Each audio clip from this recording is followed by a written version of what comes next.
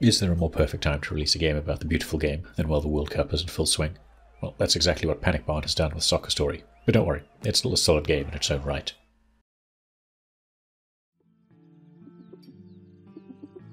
Set some years after an unexplained cataclysm rocked the world during the Apple Cup finals, almost destroying soccer forever, Soccer Inc. have made it their goal to ensure that no one, except a specifically sanctioned few, will even admit knowing what a soccer ball looks like. However, a magical soccer ball with other ideas has chosen you as the beautiful game's savior. Choosing from a pair of twins, it's your job as the chosen one to reignite the passionate flame of soccer in people's hearts and follow in your father's footsteps. Your goal is to restore the Apple Cup and win it, but first you'll have to convince the legendary local teams to gear up again by beating them in local cups and sticking it to Soccer Inc. however you can. While you're at it, maybe, just maybe, you'll find out what the calamity actually was and what that floating island in the sky has to do with it all. Now, as you might have gathered from that narrative overview, Soccer Story isn't a traditional soccer game. It is, instead, the latest in a long line of games mixing sports and RPG elements to breathe new life into traditional sporting games. It's your career mode, if you lived in a fantastical land with soccer-playing sharks and panda goalies. The game is full of minigames to play, side quests to embark on, and people to talk to. The world of Soccer Story is gated off at first, with each of its zones requiring you to complete a story quest to unlock the following ones. Usually, you'll have to find some way to get a team to put on their cleats again, beat them in a soccer match, and then help some other people around the zone before taking part in the Zone Cup finals, which sees you replaying the previous team, along with a new one made up from previous Apple Cup stars. Between your core tasks, you run around each area doing side quests and minigames to earn yourself coins or upgrade medals. You'll be doing everything from hitting targets, preserving goalposts, by scoring in them, digging up bones, and more. While each zone has a general set of busy work quests, it's the more fun ones, such as having to slide tackle sandcastles controlled by angry dads, or saving a bunch of swimming kids from hungry sharks by bopping them with your controlled shots, that liven up the experience. That's not to say the main quests and storyline aren't fun, but repetition does begin to set in with the formulaic approach to unlocking each zone.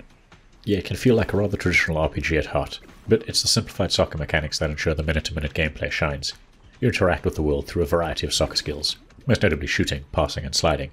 Your magic ball can be summoned at any time, and pushing the right analog gives you control over the trajectory and power. Think height and distance. Passing and standard shooting will bop the ball in whichever direction you're facing, and sliding is a simple button press to help you deal with a variety of minigames, or simply slide through shining grass to pick up more coins. Think of it as Link's sword swing, except it's soccer-themed. Upgrades for yourself and your team are handled through medals, which you can earn or you can buy. They improve speed, strength, shooting, and energy, which all contributes to your abilities in both matches and while navigating the overworld. Of course, you're still going to be playing plenty of soccer matches as well, and thankfully, the system shines. Admittedly, I don't play traditional soccer games, but Soccer Story's mechanics are stripped down to basics for a everyone can pick up and play experience. Whether you're playing one-on-one matches or 5v5, you'll have access to the same abilities. You can shoot, pass, and slide tackle the opposing players. Holding down the shoot button charges up your shot, while you can sprint for short distances before needing a recharge. In keeping with the fantastical theme of the story, you'll also gain access to some special abilities, like the Shark Tackle that lets you shoot out a projectile to take another player down. The game's AI does a pretty good job of controlling your teammates when you aren't controlling them yourself, but I did find it was better to quickly swap between them, which can be done handily with the pass button, for more accurate and defensive play. Matches can get quite challenging, regardless of the difficulty, but it's not difficult to exploit an opposing team's goalie by quick passing between players before making your shot. My first match, which was against a group of toddlers, left me on the losing side until I got used to the mechanics, at which point I seriously trounced them with a wonderful 6-0 score. Thankfully, matches only last 4 minutes. With easier matches, that can feel like a lifetime once you're well ahead with 2 or 3 goals, at which point I just exploited real-world tactics of keeping the ball away from the opposing team and wasting time. During the harder matches further into the game, every second counts, especially that last minute when you're desperately trying to score just 1 goal to equalize or claim a win. Now, I loved the stripped-down mechanics as they made it enjoyable for me, while maintaining the game's light-hearted and easygoing vibe. Losing a match just means you learn and can retry, with no actual penalty for losing, at least not if you want to keep going with the story.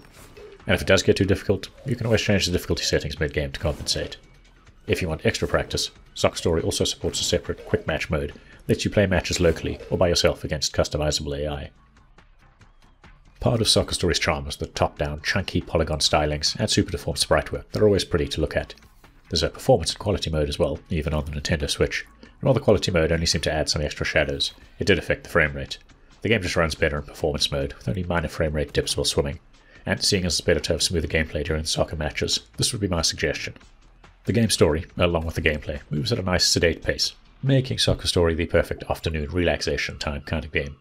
The game aims for a humorous approach to its story and dialogue, and while not all of it lands, particularly some inconsistent character writing, It's still a charming ride about following in someone's footsteps and striving for your dreams. Ultimately, Soccer Story is not a perfect game, relying on a significant amount of repetition, but with a relaxed pacing and quirky humour, it scores far more than it misses. If you've got this far, please consider giving the video a like and maybe subscribing to our channel, as it helps us grow.